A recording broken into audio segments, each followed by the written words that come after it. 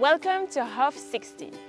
The Heads of Fisheries meeting is a regional gathering of senior leaders of fisheries agency from SPC member countries and territories and various stakeholders including regional and international fisheries organizations, NGOs and academia.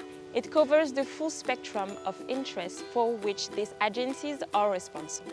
The SPC Division of Fisheries, Aquaculture and Marine Ecosystem act as the Secretariat for HoF, managing logistics, facilitating discussion and organizing the meeting. In addition to these logistic roles, SPC FAME provides scientific and technical assistance and works to enhance the capacity and capabilities of its members. The HoF meeting plays a crucial role in offering strategic guidance to SPC FAME, ensuring a coordinated approach to sustainable fisheries and aquaculture across the Pacific region. The meeting serves as a forum for discussing and guiding the strategic direction and priorities of the SPC's Fisheries, Aquaculture and Marine Ecosystem Division.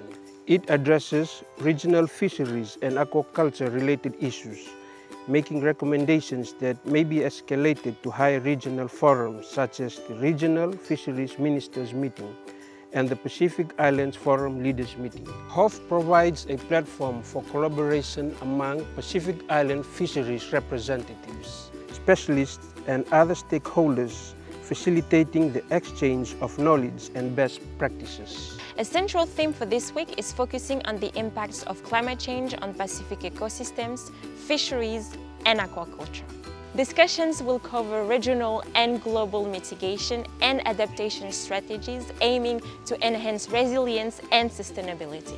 Also, discussions on improving fisheries and aquaculture data systems for better access. Utilization to inform policy making and management practices. This includes sharing best practices and innovations in data collection, management, and reporting.